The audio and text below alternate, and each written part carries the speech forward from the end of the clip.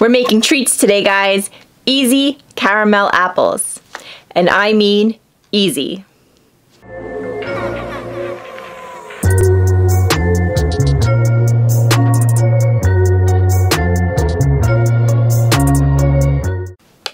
Hey guys, welcome back to my channel. If you're new here, welcome to my channel. Welcome to day 7 of 31 days in the attic. I have made it basically an entire week, 7 days. I wasn't even sure if I would make it this far, but I'm still going strong. So here we go, day 7 of 31 days in the attic. Today we're doing something a little bit different. Like I said, we're going to switch it up a little bit every day. Today we are going to be making some treats. We're going to be making caramel apples.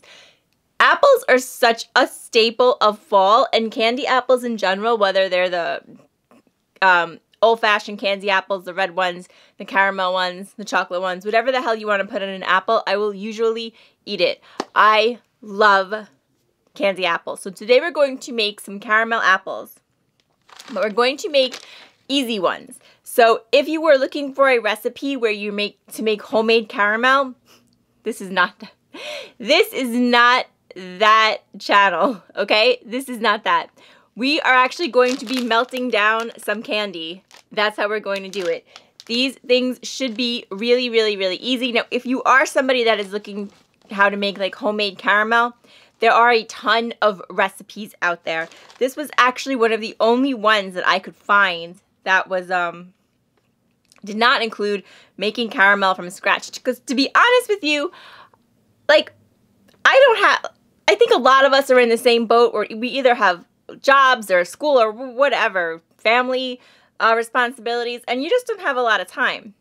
But if you can make something that's truly easy, then hey, why not? And like I said, I might be, I love caramel apples, so if I can come home and do this fast, this might be a snack that I may make again. So this recipe is actually called Easy Caramel Apples. Straight to the point. I like that. And it comes to us from Cooking Classy, and I will link it down below. But basically, it takes 3 ingredients. So we're going to use some caramel candy. Now, I have the Werther's original, and actually in the recipe, and the price tag's on it. Anyway, actually in the recipe, they tell you this is a good one to use, Werther's original. We're going to melt them down. So I already opened the bag and put them in the bowl, which is why it's open. But so you need a bag of caramels, you need some heavy cream, and you need apples, however you want to make, and you need sticks for the apples. And I think that's it. And of course you need your toppings. So we're going to go ahead and we're going to try to make these things. In case you were interested, caramel apples apparently started in 1950 something. I don't know, the 1950s. And they are credited to a guy who worked for Kraft Food Service. He was trying to look for something to do with the leftover caramel. So he melted it down and he dipped apples in it. And caramel apples were born, apparently. But is there anything in this life that doesn't have controversy? Even in the world of candy apples, caramel apples, there is controversy because people say that are not the first caramel apples, that caramel apples date way back before that, but that was just like the first time they became popular. So who the hell knows? I don't know when caramel apples started, but that's the story. So with that, guys, let's go ahead. Let's try to make us some apples. Okay, guys, so we are back, and I am going to make 4 apples. And whenever you make like anything with like sugar in apples or anything like sweet with apples, they always tell you to use like a Granny Smith. Like if you're gonna make candy apples, or if you're gonna make like pie or tarts, whatever you would make with an apple, they always tell you to use the Granny Smith ones. I mean, you can use whatever you want, but Granny Smiths are like tart. So you probably wouldn't like eat them on their own. I mean, some people do, but they're just like really good with sweet because it like sets each other off. Where if you were to use a sweet apple and you were like make a pie or something, then you would have like sweet apples in the pie. It's just a little too sweet. Or the same thing here, if we were going to like dip sweet apples in caramel, it might be a little too sweet. So they tell you to use the Granny Smith ones because the tartness and the sweetness kind of come together nicely. So I have these sticks. that I bought on Amazon for this purpose. They're like pointed on one side, so they're supposed to like go in, I guess, easier. And I've already like washed the apples.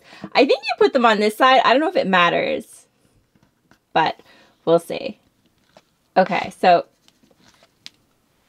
I guess that's all there is to it. It doesn't look like it's in there that good. All right. Maybe I'm just overthinking it. So same thing. We're going to put stick in. And then we're going to melt the caramel in the microwave. So what it says to do is to just melt it for 30 seconds until it's like in intervals of 30 seconds until it's fully melted, and it should take about 2 minutes. And you want it after every 30 seconds. I guess they're not going to come out. Can you imagine if I messed up candy apple, like these candy apples? Like, I mean, there's literally the word easy in the recipe. Can you imagine if I do something and just like... Okay, so let me, oh, you know what? Maybe that's it. I was putting it like down the core. I guess it's okay, but if you put it like towards a little bit past it, then they just go in much easier. Oh my God. I can't even, I'm going to redo this one because this one I think is, yeah. Okay, so there you go. So I actually did manage to mess this up. The first part of it. All right, hopefully things go a little bit better. So like I said, if you try to like put the sticks down the core, I've never made candy apples before, obviously. If you try to put the sticks down the core, it's like a little hard. So if you just put it like off to the side, the sticks go in significantly easier. Okay, so that part is out of the way. So what I'm going to do now is I will melt in the microwave. This is my caramel. So I basically took the bag and I unwrapped it and I put it all in the bowl. And like I said, we're supposed to melt this in the microwave for 30-second intervals. And then you stir it until it's completely done, like completely melted. And that should take about 2 to 3 minutes. And you're supposed to put heavy cream in it. So this is the heavy cream that I have. It doesn't really say how much. It just says... in part of the recipe, it says at one point she does say that she used 1 tablespoon for 2 apples. So maybe I'm making 4, so I guess I'll just use a tablespoon also. And then I have my toppings. I have some chopped peanuts and I have some sprinkles. So we're going to dip them and then we're going to put toppings on. Oh, and I also have a piece of like a plastic plate with some parchment paper. That's for like afterwards. After we dip them, we'll put them on there, and they're supposed to go in the fridge for like, I think it said 30 minutes, something like that. So, I mean, you could get very creative here with toppings. I kind of wish I had done something a little bit more interesting now, but anyway, it's okay. So we have I'm going to put a tablespoon of heavy cream in. There we go. And that's that. And yeah, I'll go do it in the microwave. I will go heat this up in the microwave and I will be right back. Okay guys, so this, I have to tell you, this is 1 minute. The recipe said that it would take like 2 to 3 minutes. I can't even imagine, like within 1 minute, this was like bubbling and really hot. So we'll try to dip an apple, and then if I have to reheat it, I have to reheat it. But for now, we're gonna try. Okay, so let's go ahead. Let's do this. I'm like totally excited. And we'll try the nuts first. I wanna get the whole thing, like, the whole process. I wanna get a shot of the whole process. Okay, so. Going to stir it, and I think you have to kind of do it like quick, right? So that you kind of get it on. Okay. So we're going to take an apple, and there we go. Is it coating it? Oh, okay, see, I told you. How do I mess this up? The caramel is actually like thicker than it looked. So it is kind of easy. Yeah, I think I'm going to have to reheat it, basically. Like, that's the thing. Maybe you have to, like, reheat it after you do... Oh my god. Only I would mess this up. Maybe you have to, like, reheat it after you do each apple, because they kind of get stuck. So what I'll do here... I mean, it's not bad. That's it. That's a candy apple. But it's like half a candy apple, and the stick is falling. So what I'm going to do is I'm going to, like, try to put the stick back in. And, okay. Kind of let it go off. Drip off. And I'm going to roll it in the peanuts. And, yeah, that's what... Actually, it looks good. It doesn't look bad. I'm not a professional, folks. Okay? Not by any means. I think it's gonna fall over. Oh my goodness. Let me show you. There it is. But it's balancing, it's holding on.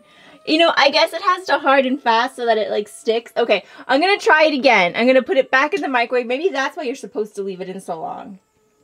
We're gonna put it back in the microwave, and I'm gonna see if I can get a whole apple out of it. And I'll make one with sprinkles. I don't know if I'm gonna even have enough caramel to do 4. Alright, give me a second. I'll be right back. Alright guys, so I'm back, and I did the same thing. I melted it down for like 30 seconds, and it really, really bubbles. When you melt it down for 30 seconds, it like really bubbles. So I'm stirring it, and we're gonna try to do it again. And let's see, I'm gonna take this guy. I already feel like disaster coming up. Alright, this one I think is going a little better. I'm actually like getting it around, but I'm still not really coating it. This is so pathetic. I think maybe a deeper bowl. Like, because you're supposed to get like the whole apple, right? Aren't you supposed to get like the whole apple? I don't know. Alright, well.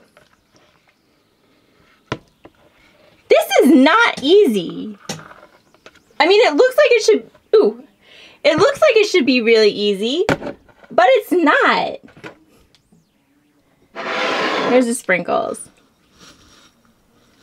Oh, it's pretty though. I think if I could get the caramel like a higher on the apple, that would be like, that'd be half the battle right there. That would be ideal. Okay, let's put him on the parchment paper. So, here's the thing. With this channel, guys. With this channel, I hope I never ever give you the idea that this is a tutorial channel. Because it certainly isn't. This is just me trying stuff and seeing if I can do it, basically. Like, I'm not, you know, I don't have tutorial on anything. Alright, guys, here's the thing that I will tell you. Quite frankly, this one bag of caramels is enough for 2 apples, I think. I'm gonna put it back in the microwave and we'll see if we can get 3. But if you're looking to make like a couple of these, or like even like 4 of them, like there's no way I'm gonna get 4 out of this one bag. So I think I was kind of lucky to get 2. I'm going to put this back in the microwave and see if I can make 1 more. Okay, so guys, the best that I can do now is just try to like put it on with the spoon. Because there's just not enough. And I don't even know if I'm going to be able to do that. I'm sorry. I know I'm out of camera shot. Yeah. Okay, so here's the thing. 1 bag is enough for 2. It really didn't say that. I thought I would get at least like, I thought I would at least get 4. So 1 bag of caramel is only good for 2 apples. That's it. And you gotta be freaking ready to dip these things like immediately, because the caramel gets like really, really, really hard really fast. So yeah, we're not gonna have enough for 3. So I tried. We're only gonna have enough for 2. And when I say 2, I mean 2 half. They're like half caramel apples. Alright, so we made half caramel apples. I don't know, guys. I'm gonna go ahead and put them in the... Oh, this side looks better. This side looks... They don't look bad. I'm gonna put them in the fridge. I'm gonna let them sit for half an hour, and then we'll go ahead and try them. Alright, guys, so we're getting ready to wrap it up. It is getting kind of late here.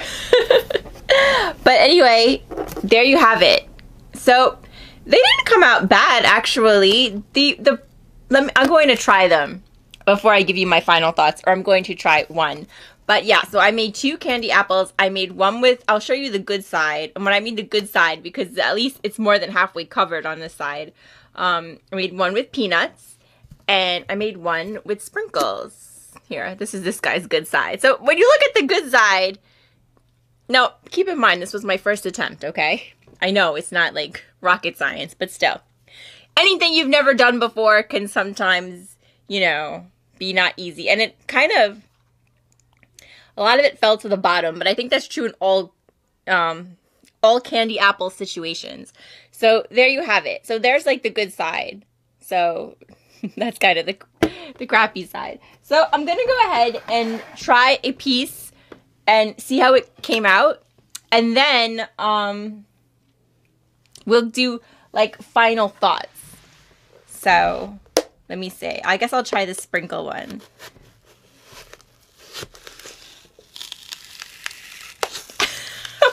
God, I'm telling you. Alright, well, it's kind of hard to cut because, like, it went, like I said, the caramel kind of fell to the bottom. Oh my God. Yeah. This is definitely not a professional job.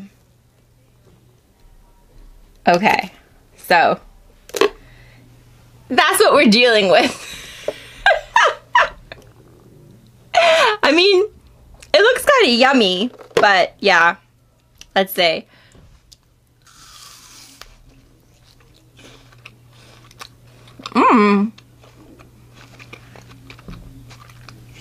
Okay, I have thoughts.